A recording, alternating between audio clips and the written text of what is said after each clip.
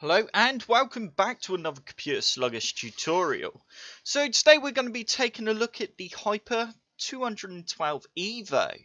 So this is meant to be an amazing heatsink for your computer.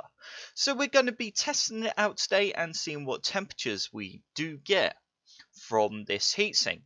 But first let's unpackage it. So I'm just going to go ahead and open it up. Okay, so we've got a little box at the top there, and that's the box empty now. So we've got our heatsink, as you can see there, with the fan on the top. So we've also got, that's nothing. So we got the power cable there, and as you can see, there's the fan and the heatsink. So that looks absolutely fantastic. That looks really good. So I'm just going to go ahead now and pop that out of this plastic container. So there is the heatsink. That's what it looks like. Underneath we've got a please peel off label before you use it, which is obviously what you would do because you don't want to go putting that on the processor as it might burn.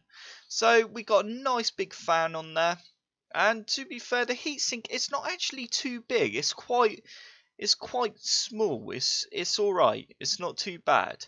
So that's going to fit nicely in my machine. So that's the heatsink and the fan.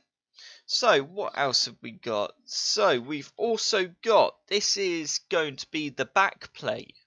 So this will go on the bottom of the motherboard.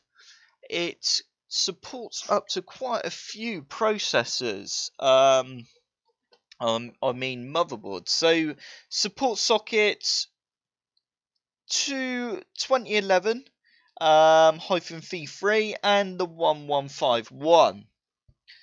So it supports two socket sets. So that would be a AMD socket and a Intel socket. So that is your backplate. So let's just put that down there for a second. And let's have a look at what's in the box of mystery. So just open that now. So we've got our instructions here. So our Hyper 212 EVO user manual. So I'm not going to be needing this, but if you do, then you do have a few pictures there of instructions on how to fit your heatsink. So that's really handy. That's good. And it's also got instructions for AMD. So we've also got our warranty. That's in the box. So now we have, this is to attach the heatsink to our backplate.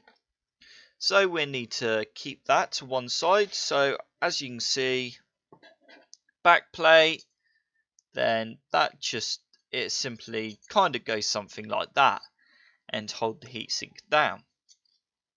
So let's just put that there for a second.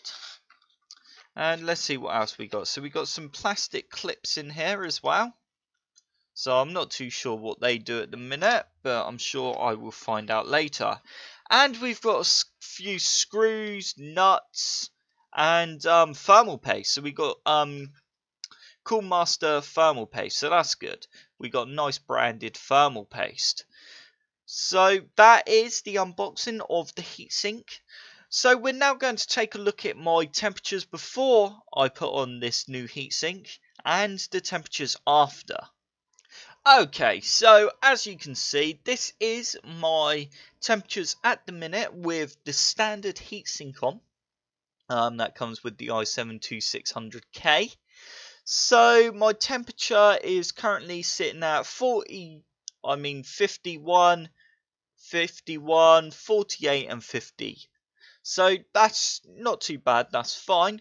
But hopefully after fitting this new heatsink, that is going to drop like flies. It is going to drop a lot. So I'm not going to bother running any stress tests or anything, because I just wanted to see what the idle temperatures are. So that is it. So next up we have our new temperatures for the heatsink. Okay, so I've now fitted the heatsink, and as you can see, my temperatures are now down to 32 and 35, 33 and 36. So as you can see, the heatsink has made quite a bit of an improvement there, which is good if you want to overclock your processor. So I hope this little video helped. If it did, hit the like button below and subscribe for more computer sluggish tutorials.